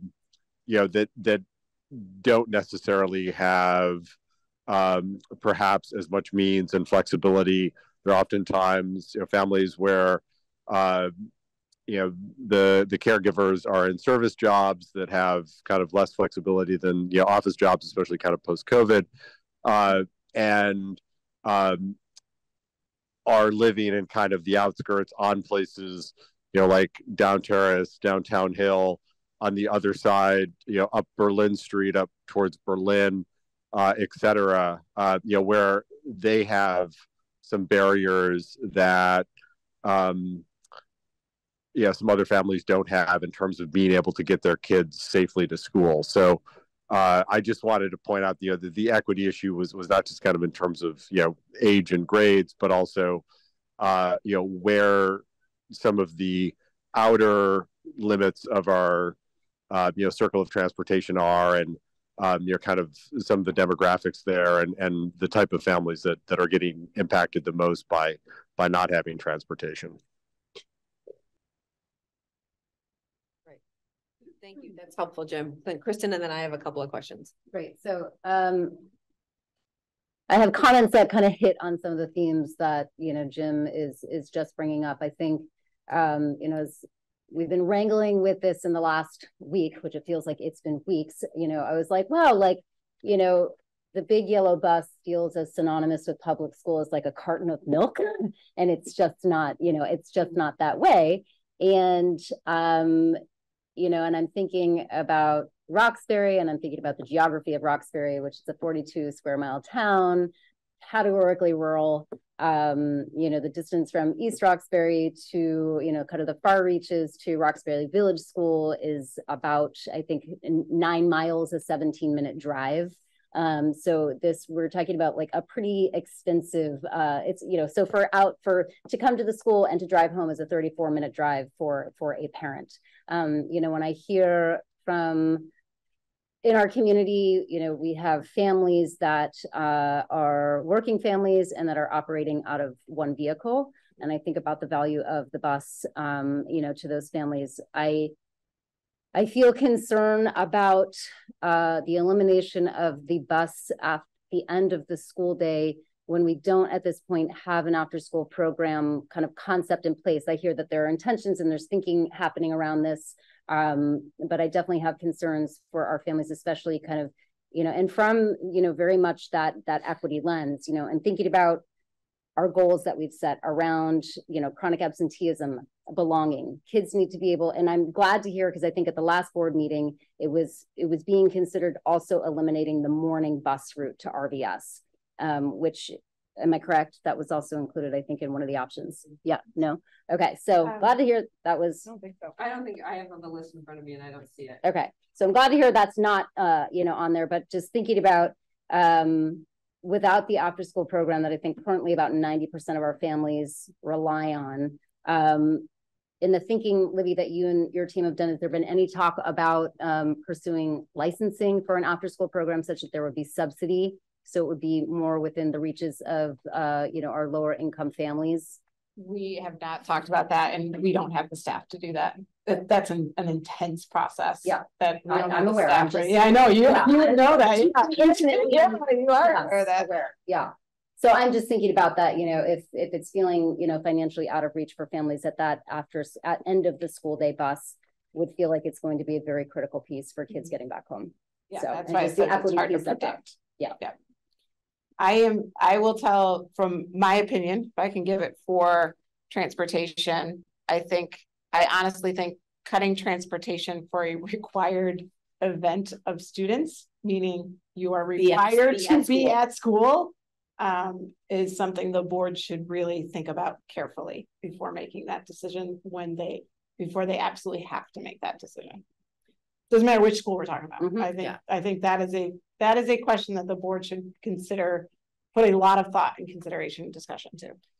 So my questions are, can you say a little bit more about why the bus to Main Street Middle School for Montpelier residents is $170,000 a year if it's already on the routes that they would be doing for UES? We had to add buses. So it's more buses that are costing that much. I believe we added 2, but it could have been 3. We had to add at least 2 buses in order to fit the amount of kids. Got it. Yeah. Okay. I wanted to actually ask a question then about facilities. So I'm changing topics a little bit, but it's again to try and understand the full picture. In the 3 options that we looked at as like potential scenarios last week, it looked like the biggest number you went with for facilities, again, kind of just as putting it out there, was around $144,000. And that included, you know, not doing classroom renovations and doing some deferred maintenance. Would you say 144,000 is the highest you would recommend we go on facilities? Absolutely. Yeah. Okay. So we wouldn't be 365. I mean, the board can make that decision. Yeah. I would highly recommend not doing that. Right. I get that. We have 2 very old buildings, 3, including half of Roxbury, not the renovated half, but that really Roxbury doesn't have many facilities challenges. Yeah. And a building that was just flooded. Yeah. And when I said that 144,000 number, you cringed significantly. Do you have a more like, if we were, facilities was one of the places that was like kind of middle of the road where some of us are like, we could cut from that, but not all of us were, actually most of us were like, I'm kind of on the fence about it. Do you have a number that you feel better about than 144, but also maybe a little higher than 22, which was in idea 1 from us? I think probably we could, we would not want to cut facilities drastically every year. But I think if we're talking about a 1 year, get us through FY25's budget process, sorry that my back is to y'all, there's less people over here. If we're talking about get us through FY25, right, we could probably comfortably do around $100,000 in facilities for this budget year, because it would be one-time costs that we wouldn't be doing that Andrew may have been planning to do. And maybe one-time furniture costs, you know, or, you know, something like that, that wouldn't hurt us drastically to not do. And this doesn't include keeping, not making our investment in the capital plan. It does not include that. That is included in our budget. Yes. That is not something we've discussed. It is not something the board has discussed. Right. It's so the 100,000 would be from our regular general budget. Yeah. Regular facilities budget. Okay. Thank you. That's helpful for me. Any other questions on lay of the land or understanding what we're talking about? Or is everybody eagerly anticipating Jill's proposal like I am? Jim wanted in. No, sorry. I was wondering if we wanted to do the public comment and then, but I'm fine. I can throw it out to start the discussion. Okay. I actually understand this. I really appreciate how much work you guys have put into it. And like the facility, that was my next question, is like, what does that actually look like? I feel like we should use at least 200,000 from the fund balance. It seems like it's a rainy day fund. It seems like it's healthy knowing there's things coming on the pike and it's raining right now. And it's really hard to leave that alone in the bank while we're talking about some of these other things. And then I would ask, I guess I was sort of going to ask that. It's like, okay, so facilities, like what next week you'd come back with. I'm sure Andrew has ideas. Not that this isn't. He's already thinking about it. This isn't the way we want to think about this, but and that way, if Jake's right and the numbers still fall our way a little bit, then that's all the better. But I feel like it would be irresponsible to make some of these more extreme, smaller cuts when we've got some money in the fund balance. So I'd like to use a good chunk of the fund balance personally. Okay. Were you saying, and the like 100,000 from facilities? Yep. And then hope for the best. And then hope for the best. For more numbers for next week. Which is something the board can say, like, right, let's start there and see where we're at next week. So my quick back of the napkin calculation checked by Mia is that's 735,000. Yeah, you're that's close. Almost. Yeah. That's not for horses and needs. Now we're talking about fame. I know. No, that is most definitely, that's the kind of thing we're looking for the board. This is the direction we want you to go, right? We can do that. And next week's the first draft of the budget. So more specifics will be brought in. Hopefully we'll have more solid numbers in terms of pupil counts and things like that. So it's totally something the board could do. And that's also kind of spreading the pain, so to speak, right? So we have the salary, we have the facilities, we have the fund balance, we've got the school-based budget, right? And that also might buy us some time so that when we get the facilities report, we go into next year's budget cycle with a lot clearer information.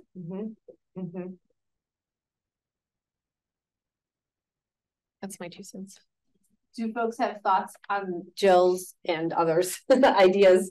Because I don't want, if we hear from the public, like, don't do that. We're not only blaming Jill here. Oh, okay.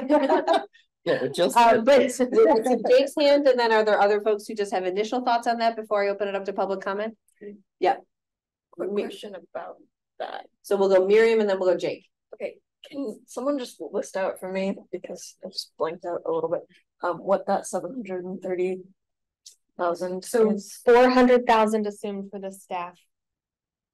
I was saying, say 200,000 or so from the fund balance, and then about 100,000 from facilities. And trying to get from the school budget. We're trying to get underneath the 10%. Right, yeah, and that does not include an MSMS, cutting the MSMS. Correct. That's not currently in the calculation. Okay. Yeah. So that's okay. The MSMS bus. Okay. Is not currently in this calculation. So or any transportation. Cutting the MSMS. So it was right, and I missed one. It's the 400,000 of the staffing that we started tonight off with. I think 35,000 for the school, which is like field trips and library books, which really stinks. Really sucks. And then say 200,000 from the fund balance, and then maybe 100,000 facilities, and that was getting us there, and then see where things shake out. Yeah, but not cutting any busing that I said. Right. All right, Jake. Thanks. I think that if we do find out next week that things are looking more favorable, that'll be a relief. But we still are going to need to be really strategic, because there's going to come a time, I don't know exactly when, but we're not going to be protected by the 5% equalized rate thing. And we don't want a cliff at that point. And so, I hope for better numbers next week, but I think we are going to also have to be very conscientious about long-term spending. Thank you for that reminder, Jake. Yeah, thanks, Jake. All right, why don't we pause board discussion and open it up to public comment for anyone who'd like to share their thoughts after hearing us. Yeah, please come forward. And we have two folks in the room, and then anybody who would like to online use the raise hand function on Zoom, or go ahead and turn your camera on and physically raise your hand. We will make sure you get in the queue. Yep. So first we'll go with the folks in the room, and please, for everybody, please remember to introduce yourselves, name and where you are from. My name is Arthur Smith. I am from Roxbury, And I have to comment on the process because this brings to mind some of the graduate work I've done. And sometimes it's really nice to remember the context of why you study what you study. And I studied with Elinor Ostrom, a Nobel Peace Prize winner, who addressed the issue of managing the commons, which is really what you're doing here, the process of managing something that's a public value and the public ownership. And it's great to see how you work with the information that you have that's ever changing. And one thing she reminded us as students is that institutions are artifacts. They're artifacts of what we value at the time. So when I hear this refrain, and it's been a constant one, which is really encouraging to hear, that as a school system for students, we value a sense of belonging, safety, and wellness. And that's a guiding principle in how you decide what actions you're going to take. And what you always told us, no matter how you model a problem, things change and the numbers change, everything changes. So you're always working with less than complete knowledge. So you have to work with the knowledge that you have. And one of the best things about the process that you have is you have so much information from the community about what they value and how you're working with it. So I think one takeaway from so many years ago is that we don't always have the information we need. Things change, but we have to really focus on what we value. And since it's been so clearly articulated on almost every discussion that you've had, the priority you give not just to academic performance, but the total wellness of a student. I look at some of the decisions that you're making and the pie charts that you give, and I was really encouraged to see post-COVID that mental health and well-being can be addressed. And sometimes numbers don't speak for themselves. Something may not make sense as far as cost-benefit analysis, but there's more value in it than the dollars spent. And that's when I look at the transportation cost. When you alienate students, and I've mentioned this before, that cost is well beyond the dollar value of transporting them because there are mental health issues associated with it. And what you have wonderful tools in place. You have Panorama. In time, you'll have more information. But right now, it's a matter of just getting through now and addressing the problem and seeing what we can do with what we have, taking a little bit more money, perhaps, than you might have anticipated from the, I don't have all the language down, I guess the fund balance, and working with things staying in place for now. Because communities, and I know Roxbury is very resourceful. We developed a beautiful garden in the middle of our town by bringing people together and resources together. And so if we have to come up with some per dollar mile value for transporting students, maybe there'll be a friend fund. Maybe there'll be other initiatives. There's also a recreation committee that's establishing that may want to fund some of this. So we just need more time. And I think you've clearly articulated what you value. You value the students and their total well-being, not just their grades. So I want to applaud you in your efforts and the process. And you are the pulse of the state. And you are really, when people look back 40 years at the artifact you've created, I think you're going to be proud. Thank you. Thank you. Thank you.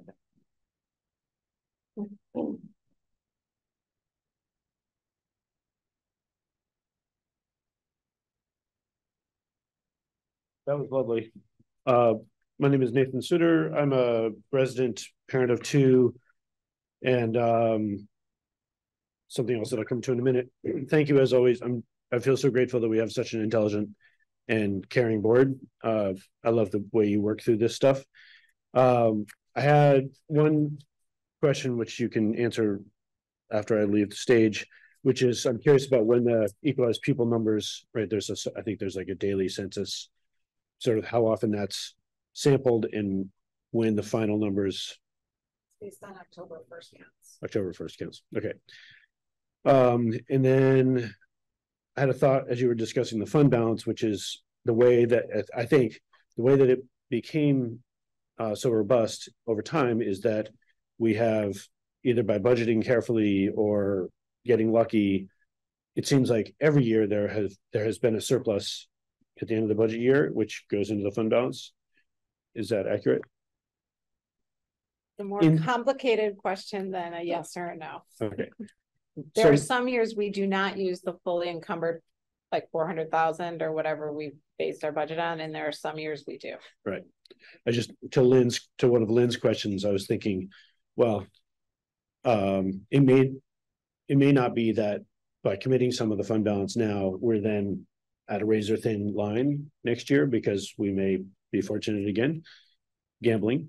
And then I want to reiterate that for some, there was a discussion about pain and or difficulty and where that sits. And I think that it's good to remember that for many people in this community who have a limited, fixed income or limited income, their tax impact of budget decisions made by our district is income sensitized, and they are protected in terms of their property taxes. And so I think that there are a portion of folks in town who do bear the changes in the budget impact, and those that largely don't, which is great. So I want to keep that in mind. So the other identity that I have at this table is that I'm the track coach for the middle school track team, and I also help with the middle school cross country team. So I have a vested interest in the funds allotted towards a renovated track. That said, I can't ignore the context that we exist in right now. And I have a thought, which is one of the challenges we have with our current facility is that I think it's beyond sort of deferred maintenance. I think it's been neglected.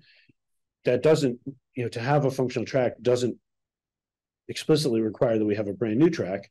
We could instead pay some attention to the facility we've got.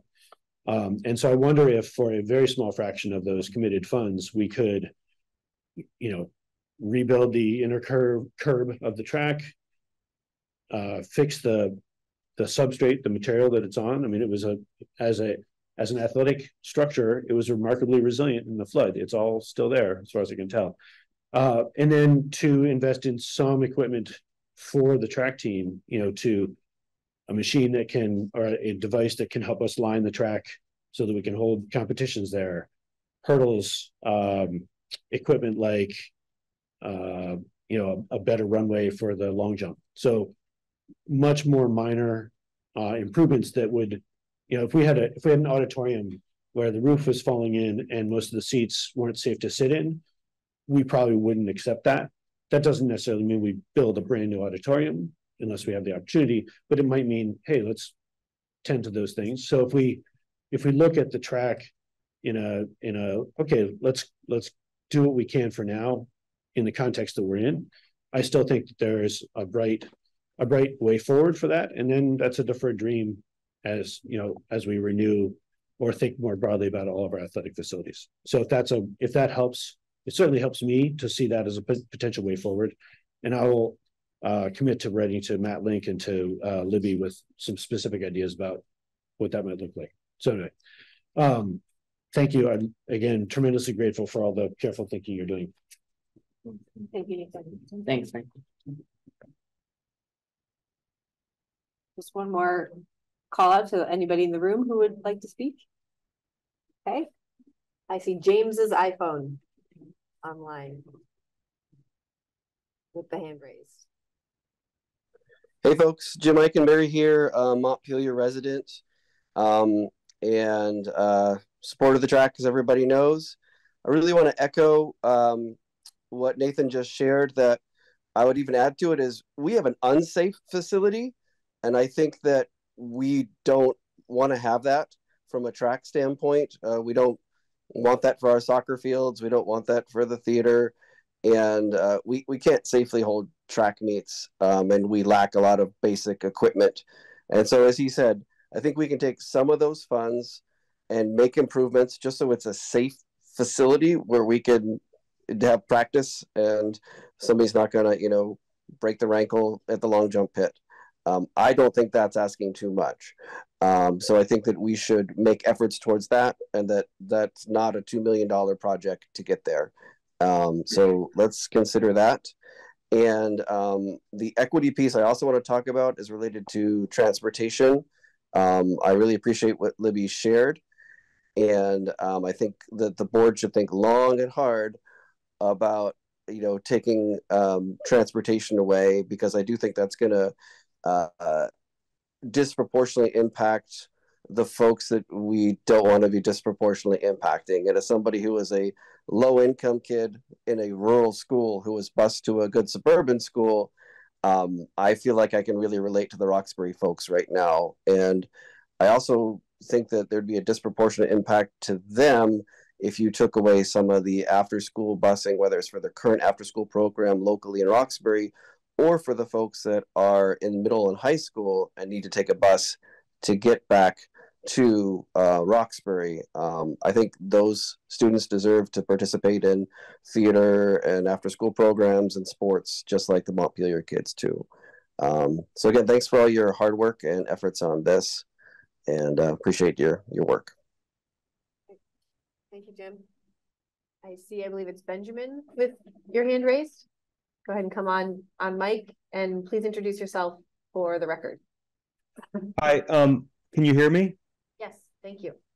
My name is Ben Pincus, and I'm calling from Roxbury, Vermont. And I just wanted to briefly say, I want to thank again all of you guys for working really hard and trying to get through really difficult decisions. I do want to say that, of course, it's ironic that Act 127 is supposed to improve student equity.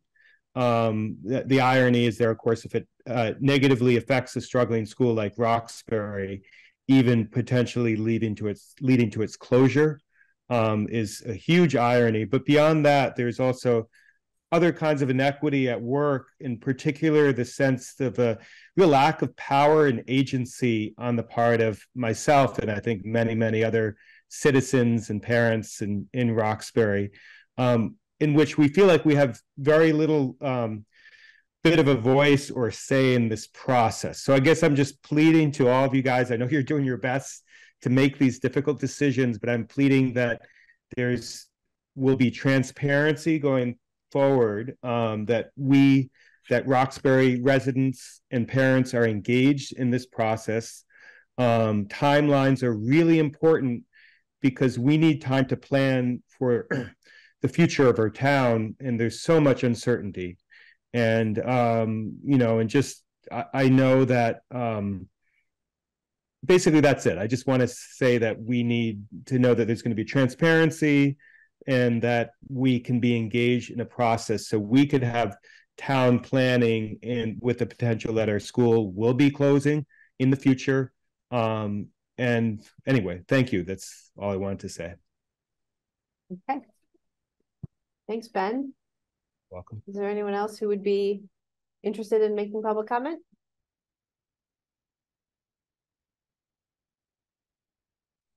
Okay.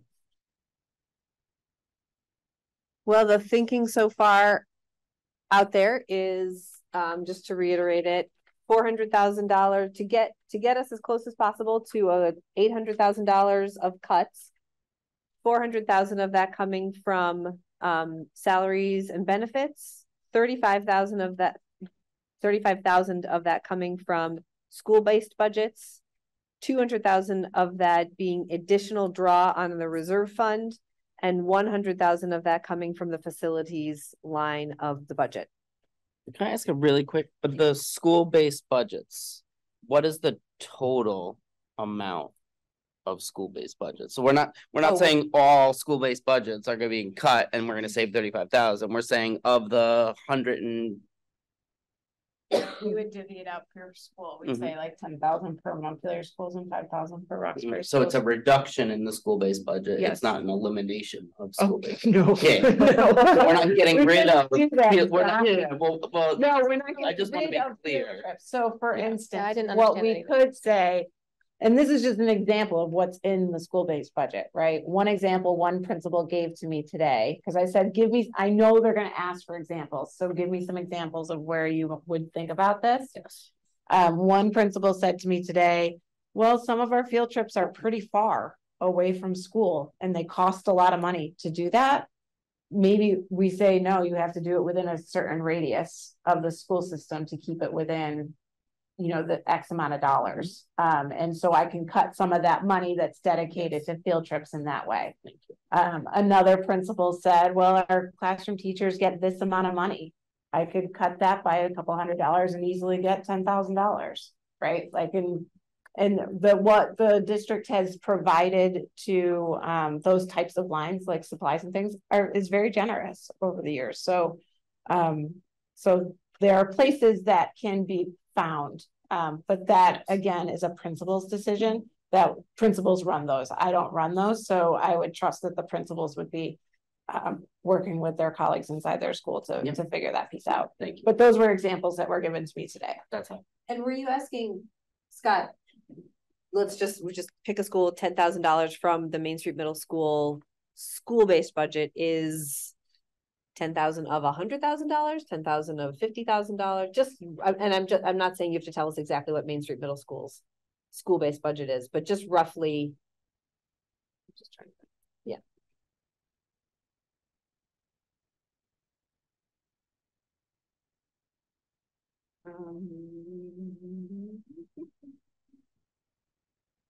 I don't have it right here. Okay. That's okay. Okay. I think the take home is we're not cutting all field trips. We're no, nor all school supplies. Like there's still going to be money for pencils and field trips we have to recycle. Teachers were thinking about new textbooks. Maybe this isn't the year that we buy the new textbooks, right? Like, so those were the examples that were given to me today by principals, but it was not eliminate field. I don't want that message getting out there. That's why I wanted to. Thank you for asking it then. So it's not eliminate field trips. It's more of, okay, you have this amount of money for field trips. So you need to really be careful about where you decide to go because this is what you have. And you have this amount of money for your classroom budget. So you have to make sure all the caps get back on the markers. Exactly. Pencil recycling program. I see Miriam has her thing. I think they tried that. So, I got an example. So, sorry, Miriam, hold on one second. Like one of our school-based budgets is $15,000. Another school-based budget is 450 plus. So we're talking about 10,000 from 400. Yeah. Another one is $234,000. Almost like we're in the future where you're reading that off your book. I'm not sorry, but Miriam. Okay, would the appropriate time to talk about smaller renovations for the track be next week? Yes. Yeah. Right. Cool. Or maybe even after we land the budget. But yeah. Okay. Thank you for. I'm sure Nathan would love to hear what you're thinking about too. I just want to make sure we have that conversation at some point. Yep. You betcha. You betcha. Any other comments on this current direction that the board is giving to Libby? Or questions? I would just like to thank the board for a very thoughtful process and really good conversation that is not easy to have. So thank you. Not every board can do that. So I appreciate it. Yeah. Here, here. And more to come. And more to come. Too comfortable. Right. Right. Okay, that brings us to the next item on our agenda, which is policy monitoring. We have two policies up for monitoring today: the board superintendent relationship, which is A24, and class size, which is D6. So I have a motion to approve those monitoring reports. So moved. Is there a second? Okay. Any discussion or questions? I have a couple of questions on the class size. It looks like our policy is a required policy. Yes. Does that mean it's the kind where the AOE wrote it and we adopted it?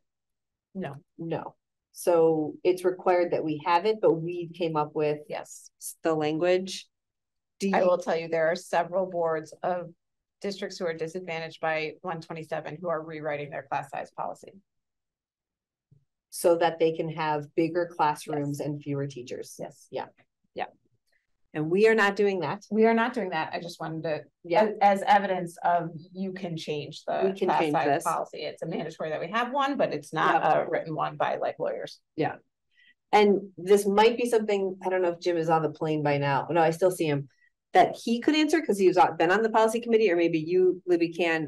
I'm curious to know, and it's okay if we don't answer this exactly tonight, but where the numbers in our policy came from, if they're like rooted in some kind of best practice research, or I see in our policy, it says recommendations by the AOE is one of the factors we considered, but I just wasn't sure how we came up with those numbers exactly.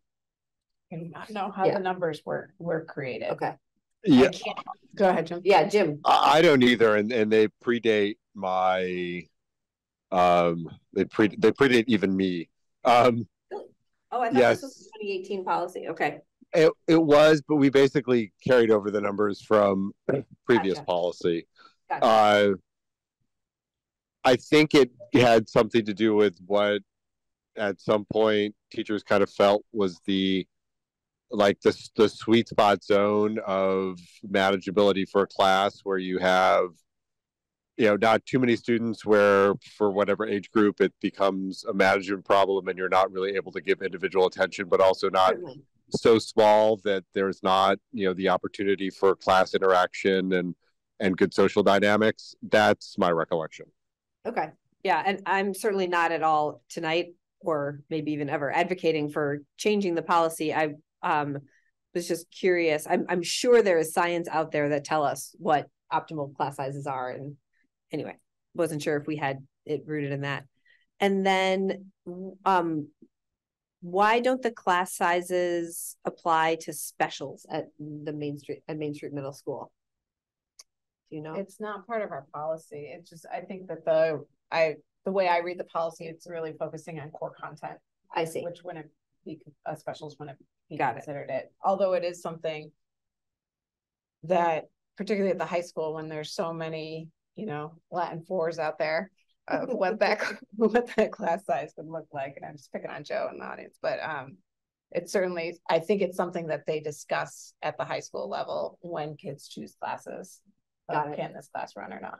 Or how is this class going to run with a small number of kids? Or could it run differently? Is my understanding of it, but Joe can correct me if I'm wrong. All right, thanks. Any other questions or discussion? Is there most with policy monitoring reports at the end, you report compliance, and so I guess, the numbers are the numbers. It's not. Oh, it got cut off. That's all. I got cut off in the comments. Okay. Sorry. Sorry about. So we're all waiting to know, Libby. Are we in compliance? We are in compliance with our class size policy. I forgot about that. Thank you. No signature at the top. No, there's usually at the bottom. See how it goes all the way down. Or it goes all the way down to the bottom of the page. My hunch is that was on the back of the page, and I scanned in just the front of the page. I comply with the numbers. So. Okay. All right. Any other discussion or questions? All right. All those in favor? Aye. Any opposed? Okay. I think the next item on our agenda is to adjourn. I'll entertain a motion. I move we adjourn. Second. Any discussion? All those in favor? Aye. Any opposed? Thanks, Jim. My plane doesn't take off till 10, so he was ready for a long board. Right, so we can keep going. Yeah. Jim's ready. I withdraw my second. Yeah, I've got nothing better to do for the next hour. Jim, go get a good book. Yeah.